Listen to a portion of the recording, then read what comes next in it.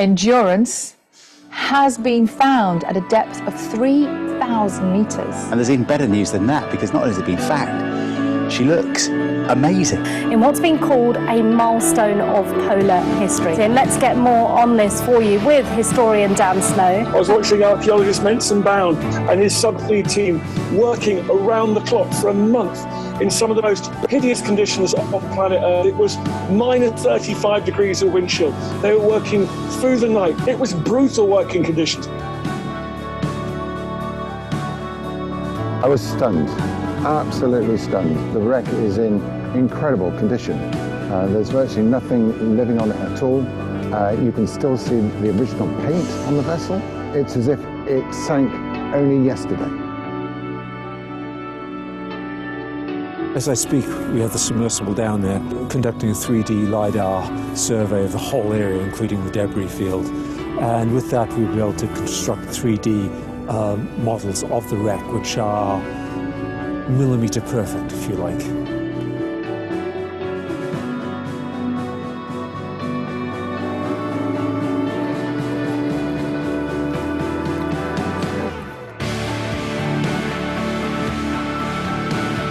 Hello explorers! I'm so glad there's such a big group today because we have the ultimate guest, the captain of the Assayagallis 2. Hey, how you doing? Good.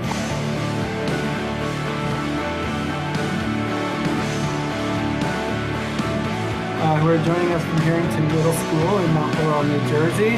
Hey Seabots, how you doing today? Good. Great.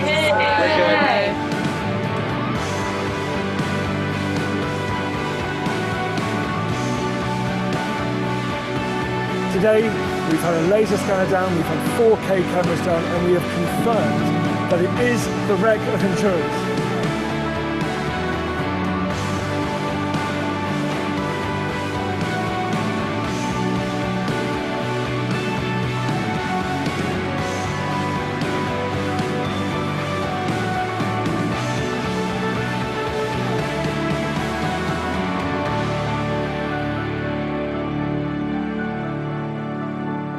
It matters because it will connect people around the world with this amazing story of heroism and survival, but even more than that, it will give people around the world a sense of wonder, exploration and adventure, and the things that we're going to do, unlocking the world with our technology. Welcome to the stage, your host, Joe Cooper, with Mensun Bound. Thanks, Ben.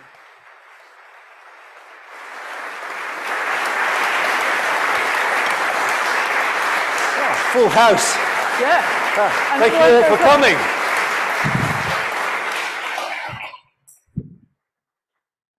Who goes first? Well, I'd just like to say how exciting it is for me today, because I'm one of the team of bird curators up the road at the museum, and this, having Mensun here today in Tring talking about the Endurance, is really exciting because it's little known how great an archive of Antarctic history we have just up the road, including specimens from Shackleton's last expedition on the Quest, which I've been looking at a bit. And also, front of house, we have one of the first emperor penguins ever discovered on public display. So it's really special to be here talking to you. You didn't show me the emperor penguin. No, another time. We had an hour at the museum together. It was absolutely great. But I've come away with kind of hay fever. You walk into the storage rooms there and you get hit by this wall of smells, right? The smell of and it's had this sort of biochemical reaction with my head, so if I sniff a bit, that's all it is. But anyway. But it's lovely because we have this archive, but we don't often get to explore the expeditions like this, and especially not the Endurance in Shackleton. I mean, we've just seen the video. Yeah. Is it still feeling fresh? How? Oh, you mean the whole adventure? The kind of the discovery. Yeah, I mean, without spoiling the end of the book, they find it. How? Yeah, what's how it does it like? feel now? Well, we're what are we marching? 8 months on, and in some respects it feels like yesterday. In others, it feels like an age ago. But yeah, it was a brilliant moment. It was I suppose you could say, the pinnacle of my career. I always kind of felt that my life was kind of narrowing to that sounds arrogant, doesn't it? So narrowing to that moment, but I'd always kind of lived with Shackleton, I have, all my life, and it felt kind of right when at last we found it. I mean, this is a really interesting thing, is to kind of go right back to the beginning and where you started with all of this. Yeah, I should have explored. I'm from the Falkland Islands originally, and Shackleton really it goes right back to childhood. My father was very big on Shackleton. Everybody in the Falklands is big on Shackleton. Scott never went to the Falklands. Shackleton was there 3 times. So, I was weaned on stories of Shackleton. And when I was, 11 years old, something like that, 1959, 1960 it would have been, I was given a boy's book about Shackleton as a Sunday school prize for attendance of all things. And I read it. It was great. And then we have this kind of tangential connection with family link with Shackleton, because when he was in the Falklands, he and the captain of the Endurance, a man called Worsley, and the second officer, a man called Tom Crean, they lived at a sort of a pub cum bedding establishment that was run by my great-grandfather on the waterfront in Port Stanley. It was called The First and Last. And we still have the visitors book in the family. It's got all their signatures in it. So, I couldn't escape Shackleton when I grew up. I mean, Shackleton's a really interesting figure because you've known about him for your life. And I came across him probably in my early teens when I was starting to get interested in sailing.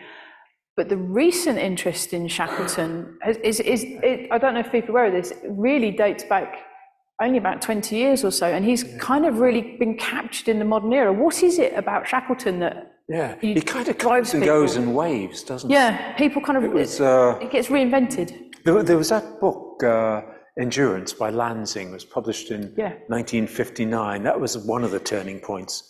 And the funny thing is, I read that book when I was about my mid-teens. My mother used to have a bookshop in Port Stanley. Can you believe it? Population 1,000, a bookshop. I know your wife has a bookshop as well, Ben, but, you're bigger than, 1,000 people. I mean, nobody ever explained to her about business plans or anything. But I do remember, we sold the Endurance book, by the box load, because all the people going to the Falkland Islands dependencies, down south, all passed through Port Stanley, and that was the big seller. It was huge, and then there was a wave of interest, and it kind of died away after that again, and then came back about 1998 that I'm aware of, and then since then it's just gained and gained, and hence the response to. You can't escape it now, can you? No. My wife and I had some neighbours over the other night, and there were 2 policemen there, and they'd studied Shackleton as part of their detectives' exams, all to do with leadership. I mean, Shackleton was a very complicated. No, not complicated. He was. I think that's fair. Yeah, he was layered, shall we say? Very. Character. He didn't really reveal very much about himself. I've got to say that. I mean, if you think of all the great national figures in recent British history have kind of become baked into our DNA, we probably know less about Shackleton, what made him tick, than probably any of them. I mean, think of Nelson, think about Churchill, think about, the Beatles. I mean, we know so much about all those people, but about Shackleton, nothing. He reveals so little. Even in his diaries, all the diarists on the Endurance expedition, he was easily the worst. He tells you, it's like, I often wonder about diarists, whether they're really out to reveal or to conceal. I think Shackleton was out to conceal. I mean, he never lets you into his head, ever. Frustrating guy. But, do I like him? Yes, I do. But not because of the reasons he would probably have me like him. I mean, all this stuff about, the hard man of the snows, no, that doesn't move me 1 inch. I like him for his flaws, because he was this sort of bag of contradictions. On the one hand, he was incredibly practical. He was very well organized, despite what everybody says he not being organized. He really was, at least on the Endurance expedition. But then on the other hand, he was this really fleecy-headed romantic who quite literally dreamed of buried treasure. I mean, most of us boys have these kind of delusional fantasies, but we grow out of them. Shackleton didn't.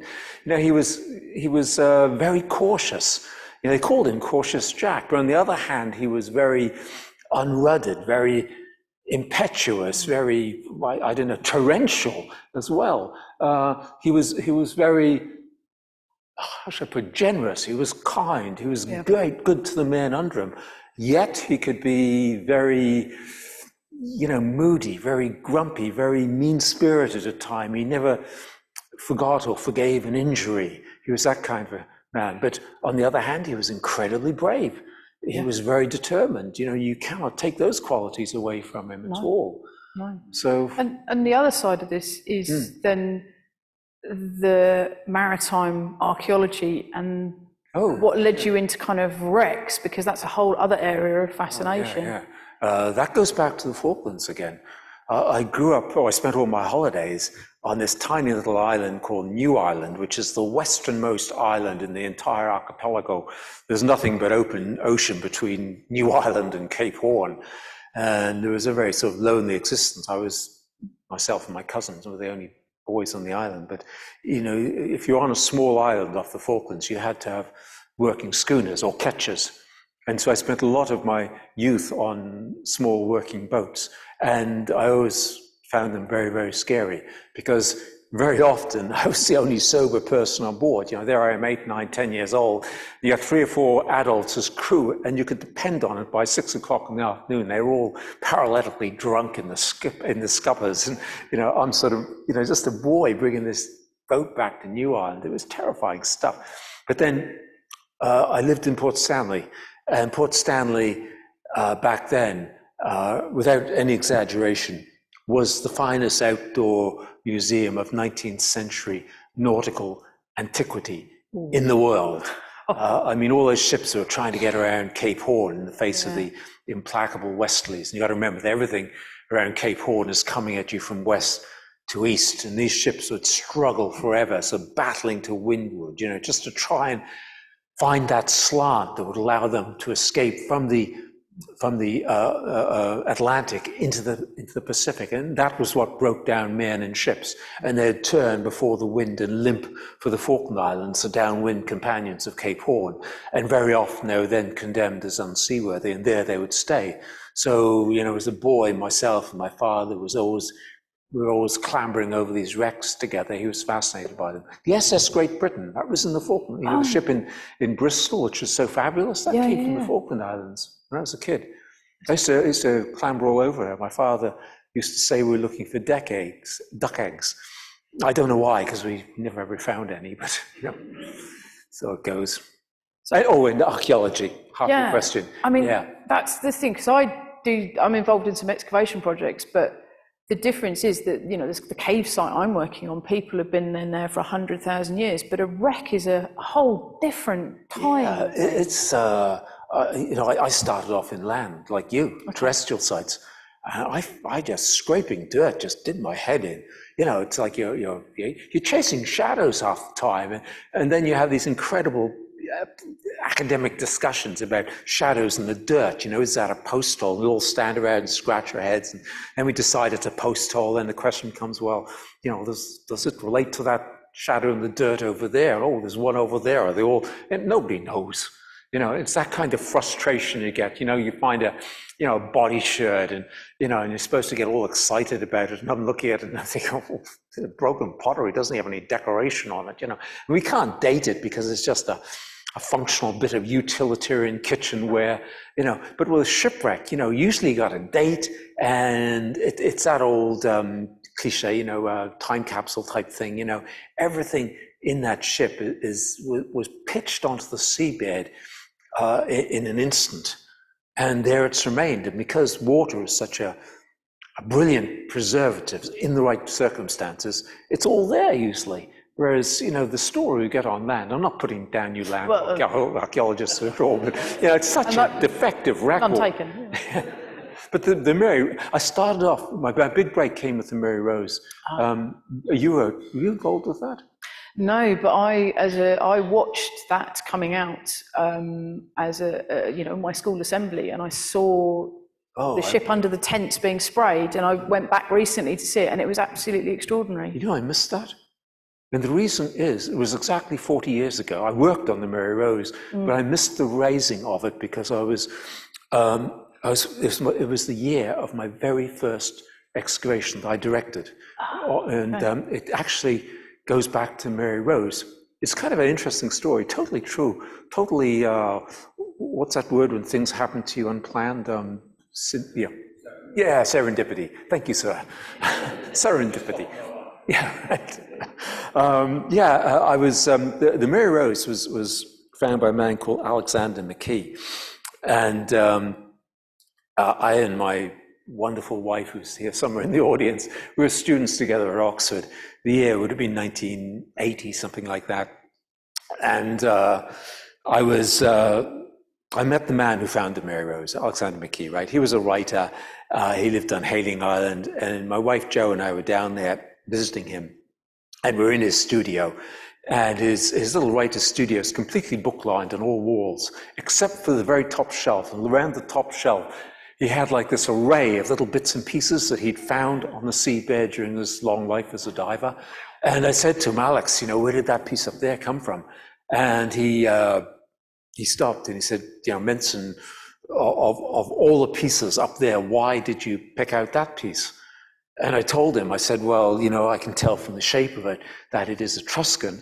I can date it to about 600 BC, give or take, you know, 20, 25 years, something like that. I know it's come from, you know, the seabed because it's covered in marine deposits. You know, if that piece came from a shipwreck and that shipwreck still survives, then that would be an archaeological site of outstanding, potentially outstanding archaeological significance. And he told me that indeed it did come from a shipwreck. 20 years before, 1961, he'd been working on this island called Giglio off the coast of Tuscany. And I went to meet the man who had the dive school, lived in London. He showed me these photographs of just people, snapshots of people holding up pottery. And in that moment, I realized that I'd blundered into something of really outstanding importance. Wow. And 4 years, my wife and I excavated that shipwreck. And today, if you want to see the stuff from the Giglio ship, the Underwater Archaeological Museum of Italy, the top floor is completely full of stuff from the Giglio ship. And that's really where it all began for me, because at the end of that excavation, and you'll appreciate this probably more than most, I wasn't even 30 years old, and yet I had this huge exhibition in Florence at the National Archaeological Museum. I was still a student, you know, and it all just went from there, and it's been shipwrecks ever since for 32 consecutive years. I never stopped excavating, evaluating, surveying shipwrecks, and eventually along came the Endurance. Well, this is a really interesting, because the Endurance is a wreck without a tragedy. So many wrecks are like the Mary Rose.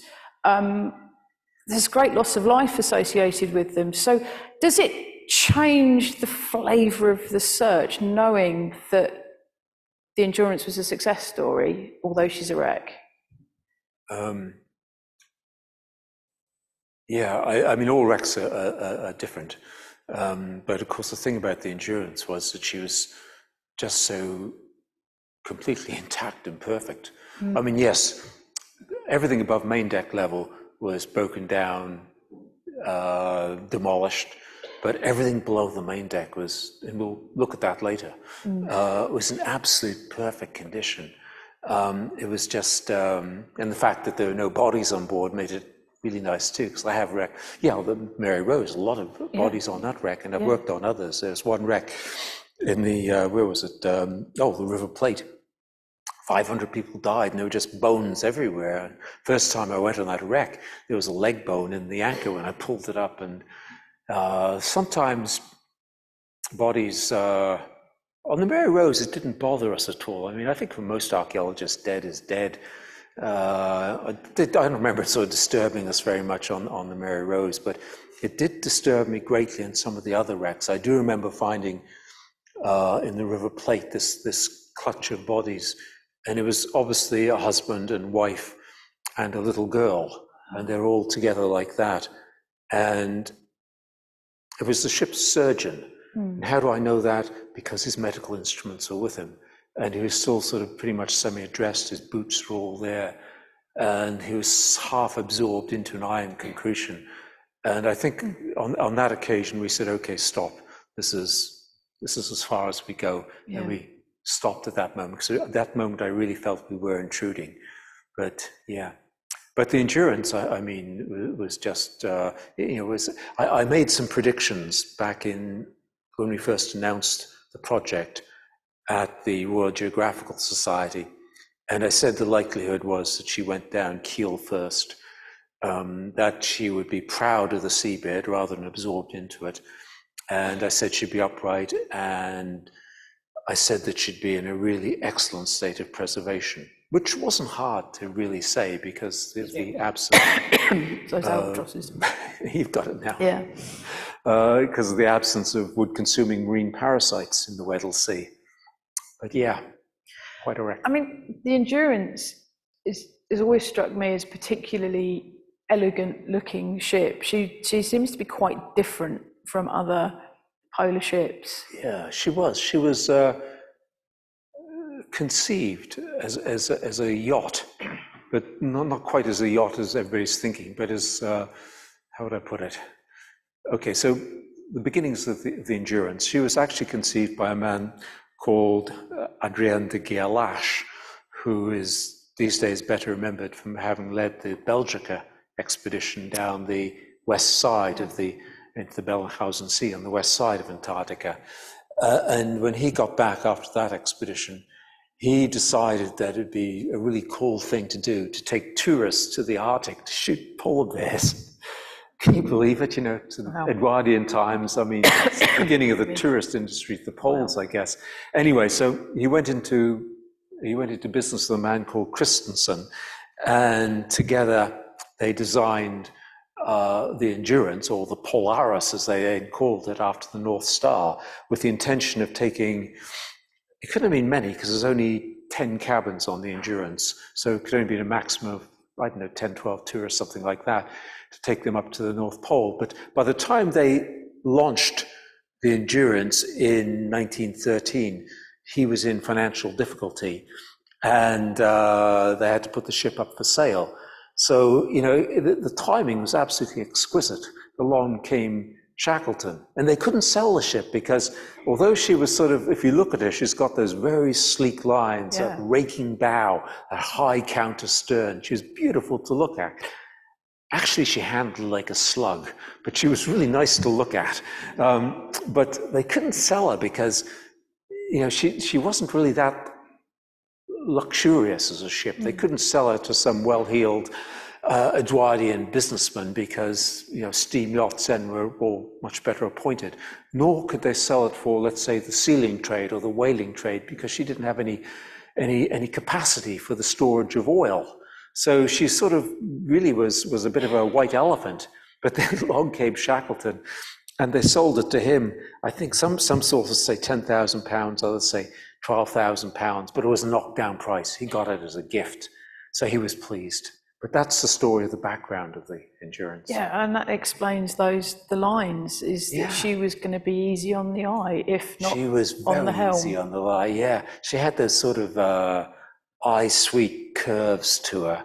Yeah, and she had a sail plan, which was quite interesting. She was a brigantine. That is to say, she had square sail on the foremast and fore and aft sail on the main and mizzen, which is quite an efficient way of sailing a ship like that, because they only had a crew of 8 on board.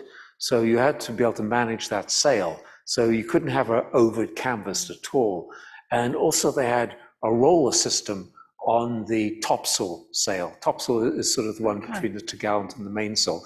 And usually by that time, the topsails were in 2 parts, 2 courses.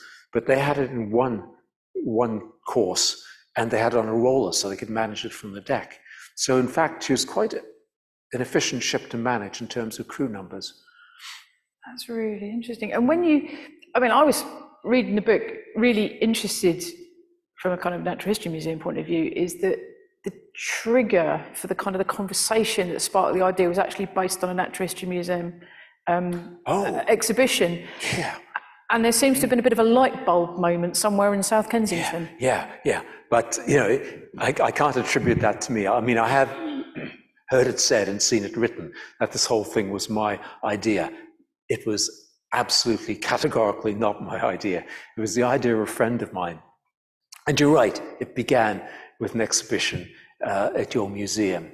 There was a lady there, I forget her first name, her surname was Sim, S-I-M-M. She contacted me one time to see if I could find the Terra Nova, which of course, as everybody knows, was Scott's ship, the ship he took on his voyage of no return. And the year was 2012, which was the centenary of his death, and your museum was putting on a sort of a retrospective of his life and his achievements. Anyway, she contacted me on behalf of the committee to see if I could find the Terra Nova, and I met at the museum and I said, yes, I could absolutely find it. I was sure of it because I had a really good set of coordinates for her. And I said, give me a week in the right kit and I will find the Terra Nova for you. And I think your idea at the museum was to make that the focal point of the exhibition. So I'm meeting up with this friend of mine, a man who's absolutely passionate about the sea and everything to do with the sea, from ocean science to wrecks to everything. And we were meeting in Cafe Nero on the old Brompton Road, the original Cafe Nero, the very first in the chain. And it was just around the corner from where my wife and I have offices. And we were there the day it opened, along with Francis Bacon, the artist. But that's another story. So I'm meeting my friend there, and he was holding the table, and I went over to get the coffees. And while I was waiting for them to pour the coffees, I was leafing through that day's complimentary newspapers. And there on page 7, it was unbelievable. There was an article, and the headline ran, Terra Nova found. I was just utterly devastated. I was just completely demolished. I said to somebody not so long ago, it was like that scene in Rocky 3, and you probably don't watch the Rocky movies, right? No, quite right. But anyway, it's this fabulous fight scene there in round 11. And yeah, you're still not with me, are you? Okay. Rocky's fighting this guy called Clubber Lang, and he delivers this perfect punch to his solar plexus, which lifts him right off the canvas. And it was like me at that moment. I was completely shattered. And my friend said to me afterwards, I was just ashen-faced. He said, what's wrong? So I showed him the article, and he goes, well, you know, what about the Endurance? And that was the moment of inception. That's where it all began. So it wasn't my idea, it was his idea, and I wasn't even close to it. And the grand irony of it all is, I tried to talk him out of it. You know, I said, no, you know, it's under the perennial ice, the notorious pack of the Weddell Sea. You know, it's deep down, and the technology is not ready for this one. And he's the kind of guy that when he gets a challenge in his teeth, he doesn't let go, thank God. You know, so he went off and he compiled this amazing fleet of autonomous underwater vehicles and all the team it takes to manage them, because if you're going to run high-end deep water technology like that, you've got to have pilots, you've got to have engineers, you've got to have software engineers, you've got to have data analysts and and operations are so expensive you cannot afford to stop. They're 24-hour-a-day operations, which means you've got to have 2 teams of everything. And anyway, it took him for quite a while to put all this together. And then eventually he and his wife and myself and my wife, we met at a restaurant in the Cotswolds. And at the end of the dinner, he said to me, the time is here. The time is right to go for the Endurance. And he tasked me with finding the Endurance, and a very, very close special friend of mine called John Kingsford, who is CEO of this great company called DOS, Deep Ocean Search, which collaborates very closely with Ocean Infinity. And John and I worked together for a long time. I disappeared into the archives, read all the diaries that were unpublished, all the documentation, all that kind of stuff. Spry, the Falklands, National Archives, British Library, went through them all. And John Kingsford was trying to find the right icebreaker and all the hardware and stuff like that. And then we formed a committee. And here I got to pause and give you some names, because if I don't, now we found the endurance. If I don't mention the names, people get, sensitive, naturally enough. But, there's John Kingsford. And then there was a guy, an amazing guy called Donald Lamont, who's now chairman of the Falklands Maritime Heritage Trust, which oversaw the recent search for the Endurance. He was a former governor of the Falkland Islands, a very, very successful governor. And he later became ambassador to Venezuela. He was in Caracas, he was in Montevideo. He was an old Cold War warrior who was based in Moscow and in Berlin when the World War came down, all that kind of stuff. And he just bestrides this whole project. That's Donald. But then we had a guy called George Horsington with us, who was in charge of ship management, all that kind of stuff. And then George left us for a job in Switzerland, and his position was taken by John Shears, who became the team leader for both 2019 and this year. And then within the team, we had a lady called Holly Hewitt, who is the Ocean Infinity representative on board, who's hugely important, and she took care of everything practical. Back deck was run by an amazing woman called Claire Samuel. The guy in charge of underwater operations was from the US Navy Top Gun School of AUV pilots, a guy called Channing Thomas, an absolute genius. And then you move into this year, and we had an old friend of mine from lots of missions, a guy called JC Kailan, who was running the back deck, and then an absolute genius, an underwater engineer called Nico Vincent, who ran all subsea activities, both below water and above. And he was the one who, I believe, I'm confident, saved the project. It was a decision he made which enabled us to find the wreck. Okay, so where are we at? Well, I mean, describing putting together the expeditions is I mean, there was a massive, you had two goes. There's 2019 and there's 2022. And there's a step change between the technology and the approach between those two expeditions. It was hugely different. What was the thing on the 22 expedition that made the most difference in terms of the technology? A lot of things. There was a technology, right? Conceptually as well. I was in 2019, I can't speak for the others, but I was very hubris is what I'm trying to explain. There's a large element of that with me. I thought we could sort of pummel the ice into doing what we wanted kind of thing. In the end, it was the ice which pummeled us. And when we left the pack, we were completely beaten. I was dangling by a severed nerve, and I'd been completely horsewhipped, and it was a terrible moment. I went back to head office in London, and I was just dreading reporting to head office, in detail about what had happened. And they're wonderful. I went in there thinking they're going to hand me a pistol with one bullet in the spout and send me off to the library to do the honorable thing or something like that. Nothing of the kind. The guy turned to me and he said, "Mensun, don't worry, we're not giving up." And so we went back in. But, there was an attitude change, certainly. I for one, thought that, we could impose our will on the ice in 2019. And then I don't think there's anything we discussed so much, but certainly this year we allowed the ice to impose its will on us. And that was a very important change. And then there was the technology, which you mentioned. We used AUVs in 2019.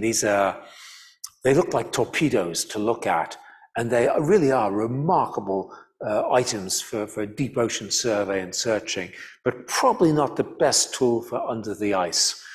You know, we have a range of sonar, remote sensing payload systems within the vehicle, and at the end of the voyage, at the end of its mission, we bring it back on board, we download the data goes to the server, which changes into a kind of a legible format that the data and analysts can then handle. It was great, but we lost that vehicle in 2019.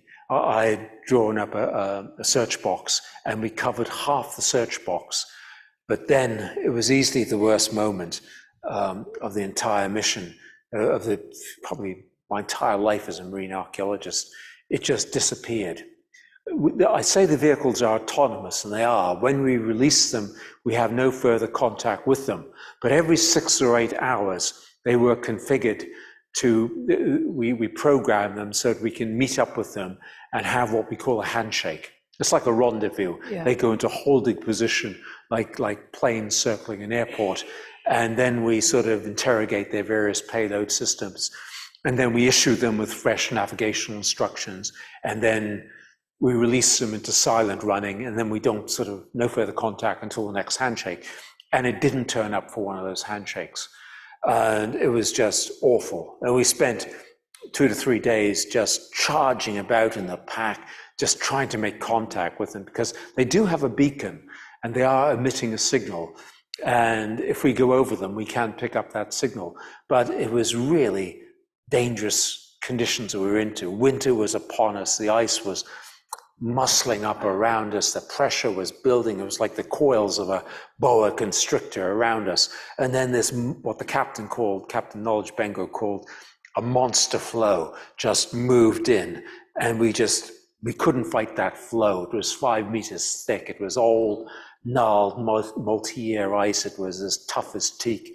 And at that point, Captain Bengo had a meeting on the bridge. We were there with the ice pilot. They went off to one side of the bridge, and I knew what they were talking about. I think we all do. And then they came over and they delivered their verdict. And it was that we get out of there fast. And we turned around and we hightailed it out. And it wasn't a moment too soon, because I think if we'd stayed any longer, the ship would have been in danger. So then we come to next year. So one of the lessons we learned a lot of lessons from 2019. In fact, you could say that it was what we learned in 2019 that paved the way for the success we had this year. Without those mistakes that we made 3 years before, I'm not so sure we would have had the success we had this year. But a key part was that we changed the deep ocean technology to a system called saber-tooths, which have only been on the market for really a couple of years. And that's what those kind of sled like that we saw on the video before. Yeah, that's right. We saw them in the film being launched. They're a bit like huge iPhones, aren't they? Sort of flat. And but the difference is that they are tethered to the surface. That means that we are in constant contact with them. We know where they are 3-dimensionally. So if we lose one of the vehicles, as we did in 2019, we know exactly where it is, and then we can deploy the second vehicle to rescue the first.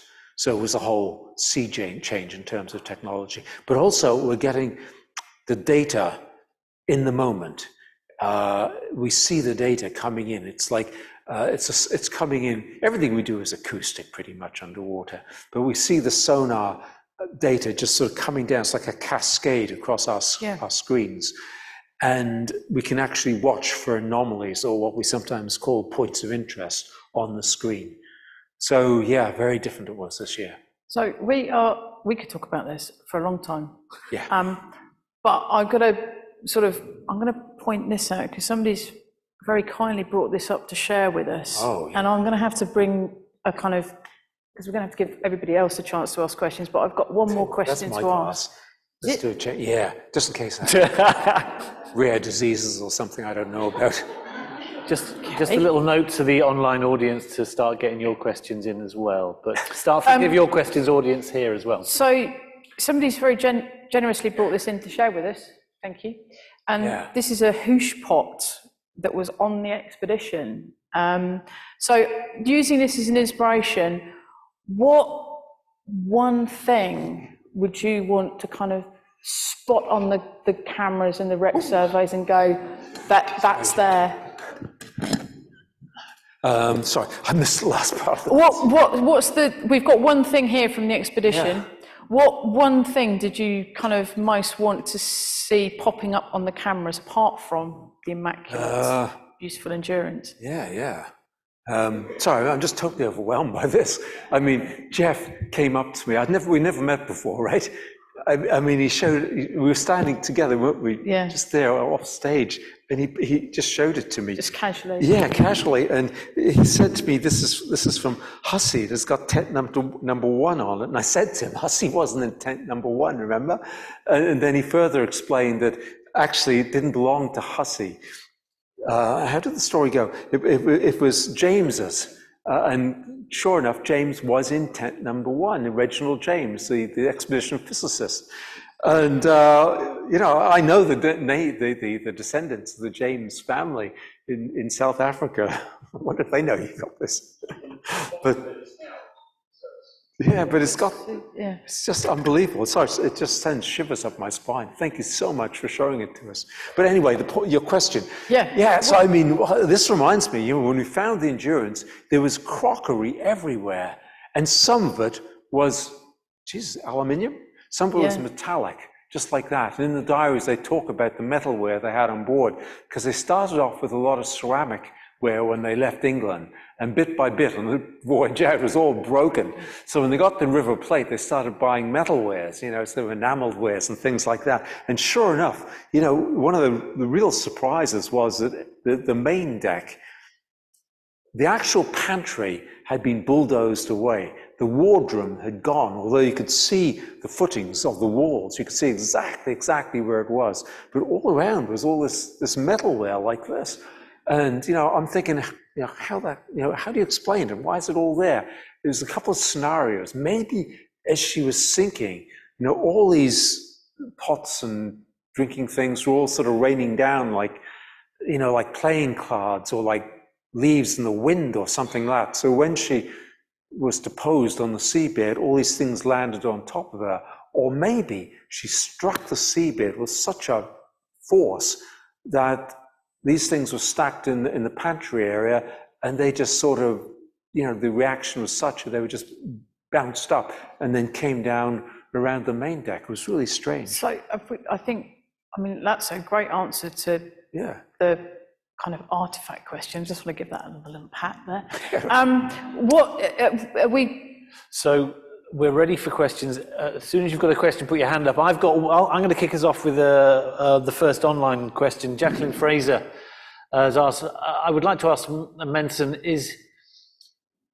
he could describe the differences between Shackleton's diaries and South, which was ghost written. Do the diaries show the real Shackleton, and are the diaries ever likely to be published? Yeah.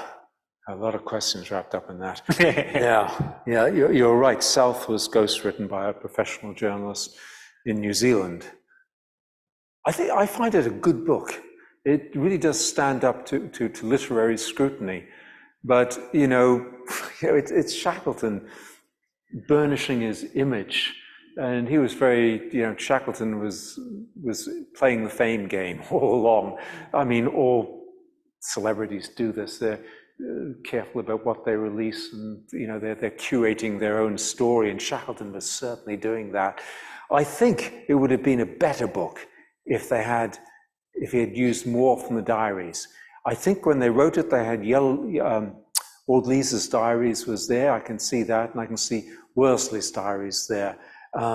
He was not consulting with Wordy's diaries, which is a great pity. Nor did he make any use of, James's diaries, which is another really good diary, or even indeed Chipping McNish's diaries, which is it's a bit terse, let's say.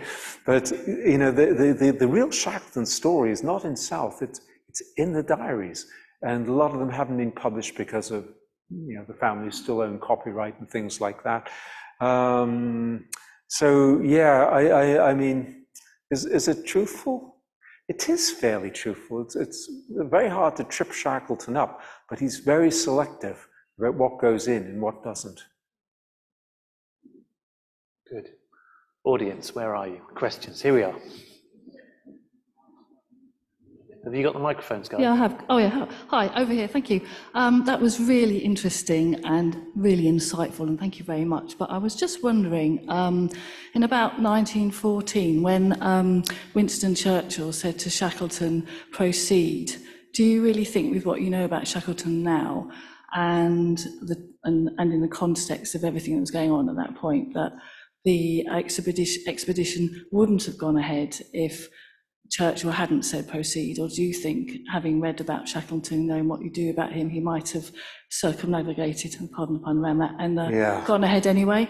Yeah. I'm just kind of. It's I know an you don't interesting really question. It takes us into the character of Shackleton, doesn't it? Yeah. Okay, so the story is the Endurance left the Thames on the 1st of August. 3rd of August, it was off Ramsgate. War was declared, and Shackleton sent a telegram to the Admiralty. And at that time, the man who was in charge of the Admiralty, at least on the governmental side, was none other than Mr. Winston Churchill.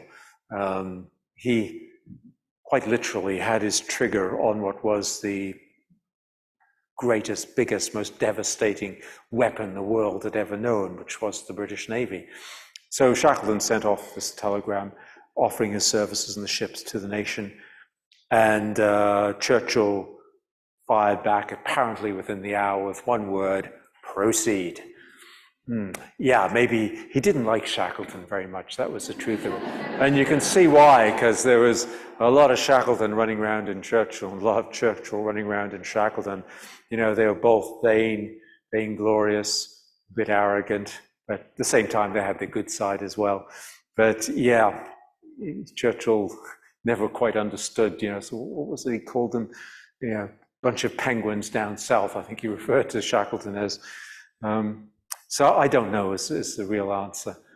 But there were people on board who had strong reservations about going off at the moment when their country was in great need.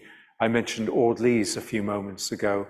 He was a colonel in the Marines, and in his diary, he ruminated upon this very matter. He wondered how he'd be received when he came home afterwards.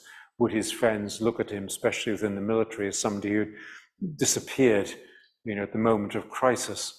Well, as it happened, they all came back in 1916. There was still a lot of war left, and indeed, some of them paid the ultimate price. One man, Timothy McCarthy, he died at his gun in the Western approaches. Who was it? Oh, it was Cheetham, who died when his ship was torpedoed in the North Sea, as I recall. There was one other. There was the navigational officer. He died in World War II in convoys. So 2 of them died in action.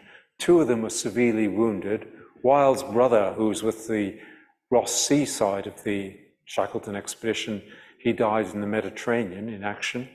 So, you know, they all did play their part. You know, I mean, Worsley, he went on to ram a submarine, for which he was awarded. He did very well. He had a good war. Yeah. We've got one question in the middle there. Yeah. There's another interesting local link to this, which is that the film of the expedition was restored at the National Film and Television Archive, which is just outside Berkhamsted, a few miles away from here. And I think it was around about the late 90s, which may be the link as to when the renewed interest that you mentioned earlier.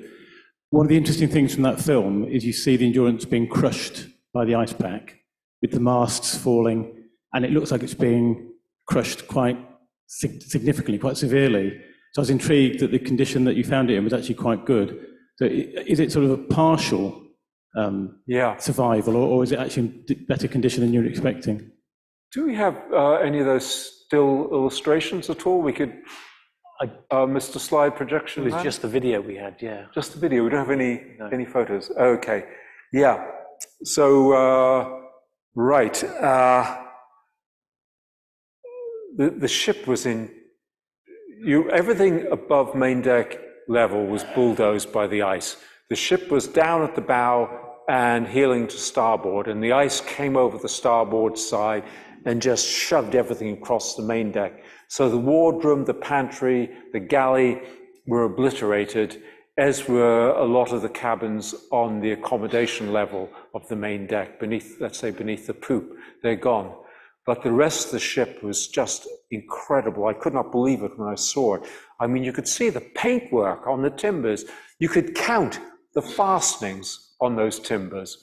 And when we did the archaeological dive, our first dive was to get all the 3D laser scan data. Once we had that in the can, then we went in for our archaeological dive, which was actually to examine the wreck through cameras in real time. And that was just, oh my God, it was just mind-blowing. We approached the wreck from the stern. And the very first thing I saw, I did not expect to see, it was the ship's rudder, and it was laying under the tuck of the stern. And if you know the story, it was when the rudder was ripped off by the ice and all the water started to penetrate the hull, that is when everything went... Yeah, it was upside down, yeah.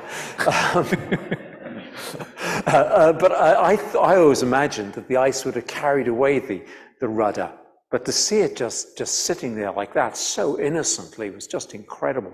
And then we came upwards over the stern, and then we saw the ship's name, and it was arced like that over the Polaris star. Thank God Shackleton left the original Polaris star there. But the word endurance like that, and that massive anemone over the AN of endurance, it was just, oh, and then it gets better. We went up over the taffrail, and then we're looking down into the well deck, and there was the ship's wheel, absolutely intact. And we'd always joked in the team about finding a wreck and, you know, finding the ship's wheel with the captain still lashed to the helm and things like that.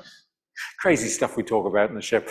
And there was the wheel, just perfect. You know, the kingpin on the spoke, you could see it.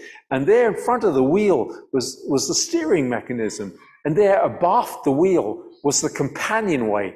The doors are open to the companionway, which took you down to the accommodation level. And there in the companionway, you could see these pigeonholes, you know, where the ship's flags were, which they'd used to run up the gaff. It was just incredible. And then it only gets better. There are 2 portholes there. What were they? You know, they're the portholes to Shackleton's cabin. You know, and in that moment, your head is just, you know, just totally intoxicated. You know, the thought of, oh my God, Shackleton's cabin.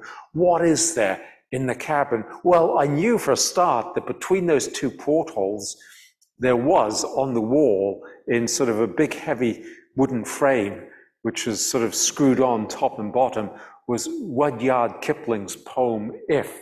Mm. And that would still be there in totally legible state. And, you know, we know this, you know, newspapers, letters and things from the Titanic, they were still legible. And, you know, it was the thought of, you know, Kipling's poem, If, still there, and all, you know, Shackleton's little bits and pieces and books and stuff like that, still there in that cabin. And then we moved down the deck, and there are 2 holes, the main hold and the forehole, through which the cargo passed on the way into the 'tween decks. And they are both open. And, you know, you could see down. You know, we couldn't stop, and there's so much pain as well as joy. I just wanted to say, stop, guys. Let's upend the Sabertooth. Let's fire its lights down into the hole and just look around. But we couldn't do that because we were running out of battery and time. We had to keep moving.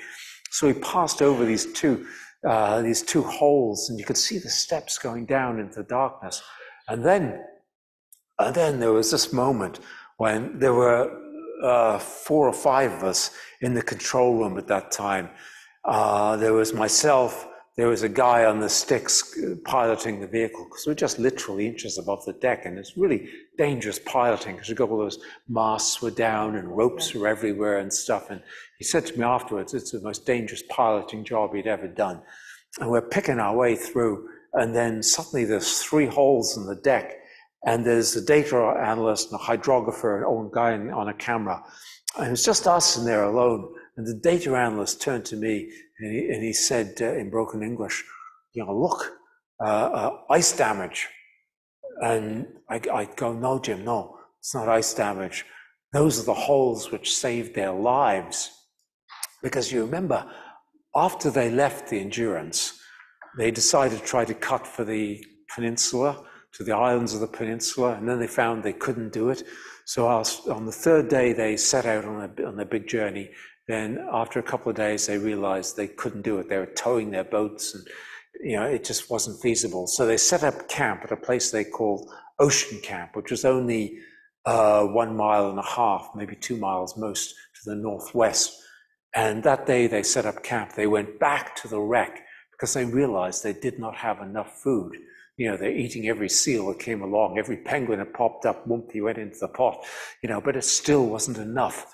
So they went back to the ship to see if they can scavenge any food, and they really couldn't. But then Hurley, the photographer, had this idea. He said, well, okay, so the deck is, 2 to 3 foot underwater, but what if we cut a hole in the deck through to the cabins underneath, in particular to his cabin, which was called the Billabong. He was Australian. And he knew that there was an awful lot of food stored in that cabin. And they did it. Chippy McNish, the old carpenter, cut these holes. And from those holes, they extracted 3 tons of food. And then straight away, from being on very little rations, they went back on what they call full rations. And I'm confident that it was that which saved their lives. That food lasted them through to Elephant Island. So, yeah, it was incredible. Apparently, I believe there's an... Yeah, there's one question up the top. Up the top, we're in the middle. Where are we going? Hang on, sorry. Yeah. Somebody with a microphone, there's a question Hi. in the back. Sorry to burst the bubble slightly, but I'm just wondering, will all the technology and expertise for your expedition, roughly, could you give us an idea of how much it all cost and how you raise the funds to do it? Yeah. I'm one of the trustees, and we're not allowed, I can't talk about the money because it's stuff which is gifted through the trust. And, if you gave money to a trust, you wouldn't want your names out there. I'd love to be able to answer that, because then it'd be a way of saying thank you to those people, but I can't do it. Now, there's a question in the middle. Do you want to have another go? Me? Yep, Yes, you've please. got the microphone. If it's working, yes, it is. I wanted to ask about the artifacts that you mentioned, that are on board. Yeah. And are they being taken off? Are they being studied? Yeah. Who owns them? Where will they end up? Yeah, okay, so a lot of questions there. We didn't touch anything. It was non-disturbance completely. We did see artifacts there. The ship is owned by the Shackleton family. We have no plans to go back. It is protected under the by the Antarctic Treaty Conventions. It is a protected monument site right now. So no, we have no intentions to go back. But there were, yes, you're right indeed, wonderful artifacts there. I mentioned all the crockery. We found one of Frank Wilde's boots. If you look at Hurley's photographs, there's a picture of Frank Wilde there feeding one of the dogs. Look at his boots, it's got a very distinctive buckle on it. We found one of those boots just laying there. Oh, one other artifact, and I'm going to go to the blonde lady on my right there in the Windward section, who happens to be my wife. And I'm very nervous because she's waving like this. But, so yeah, there's one other artifact I have to mention. Shackleton himself mentions a moment, he calls it his last official visit to the wreck before it sank. And they went on to the wreck and they found the ship's flare gun, which they put a percussion cap into the gun and fired it as a salute to the flag, which they'd raised on the mizzenmast. And then they left the ship. And guess what? We found the flare gun just laying there, exactly where Shackleton said he was when they fired that gun. Wow. And that was, pretty amazing stuff. Amazing. Yeah, okay. Let's go to Mensun's wife. Yeah, hello everyone. I just don't want you to all go until you hear probably one of my favourite bits. I mean, I'm fascinated by every single element of it. A bit like you, I was hearing you, and I was thinking that you know all the different angles. But what I would love you to do is to finish off by talking about the 100 years. Oh, thank you, Joe. Yeah, that is a goodie. Yeah, this is Yeah, quite a story. We found the wreck on the 5th of March, 2022, exactly 100 years to the day that Shackleton was buried. And the story gets a little bit better than that even. It was about, maybe the 3rd day out. There was this little tap on my door, very deferential little tap as I remember, and I opened up, and it's my dear friend Fred Bassimaeus from the south of France. And Fred said to me, Mensun, do we know what time Shackleton was buried? And I looked in the reference material I had with me, which wasn't much, and I couldn't answer his question. So I contacted a friend of mine, a close friend called Steve Scott Fawcett, who runs the Shackleton Appreciation Society page on the internet. And I always go to Steve whenever I have a question I can't answer myself. And so I called him and I said, Steve, can you help me here? What time did they bury Shackleton? And within an hour, he was back on the phone to me and he said, well, Mensun, we know from the record, and he quoted me the record from some people who had been actually there, that they had the funeral at 3 o'clock in the afternoon in the Whalers Church, Greatviken. Okay, so Steve starts to rationalize it all. He goes, well, you never start a funeral on time, ever. It's always 5 minutes late, like we were in starting this talk, right? Maybe even 10 minutes, to let the stragglers get in. And he goes, okay, the funeral, he said, would have taken half an hour, because in those days, they didn't go in for long funerals like they do now. And he said, then you got to imagine that it would have taken maybe another 15 minutes for them to process, from the church up to the grassy knoll where they have the Whalers Cemetery at Greatviken. And he said, well, there would have been a prayer at graveside, and then they would have interred him. Now, Steve didn't know about what time we found the wreck. He said to me, well, you know what, they would have buried him at about 5 minutes past 4, maybe 10 minutes past 4 at the very latest. We found the wreck at 5 minutes past 4. I mean,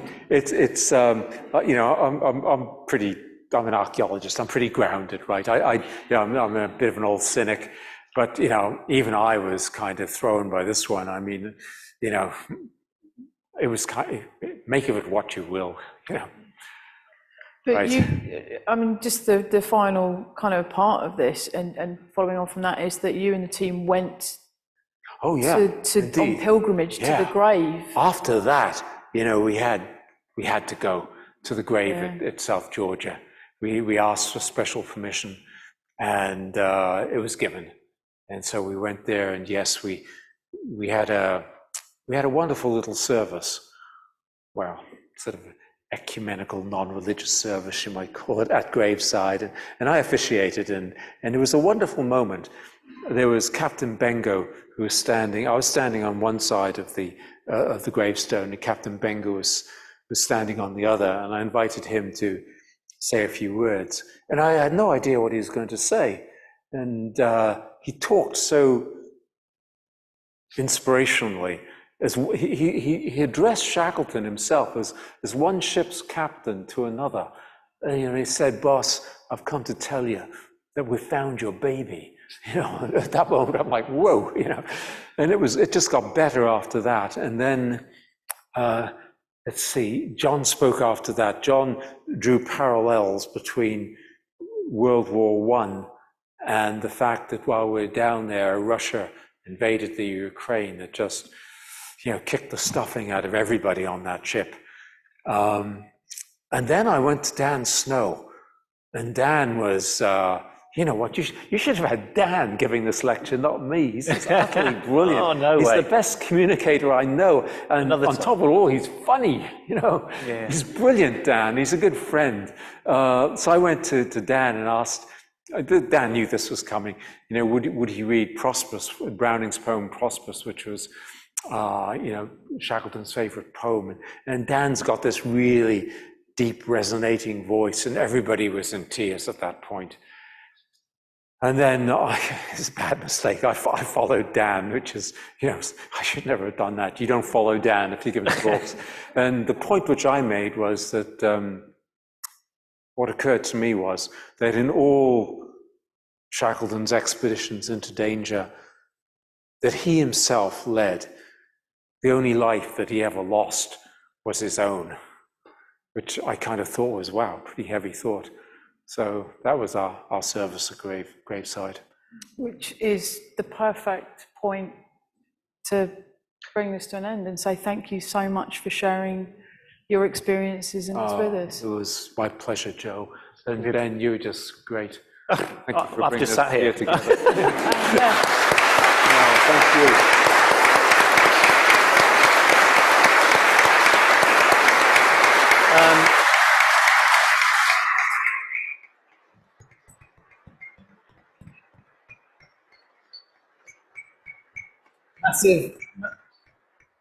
Massive thanks to Joe Cooper. There's little sweet spots you get during a festival where things just align, and to have the Natural History Museum here, there's a few of the team over there, thank you, and to have Joe Cooper particularly looking after a load of Shackleton stuff just comes together so brilliantly. So just an amazing thing. So let me just tell you, the bookshop is clearly open. You have to go and buy a copy, and then Mensun will be signing on the right-hand side in the foyer. So thank you very well. Thanks again.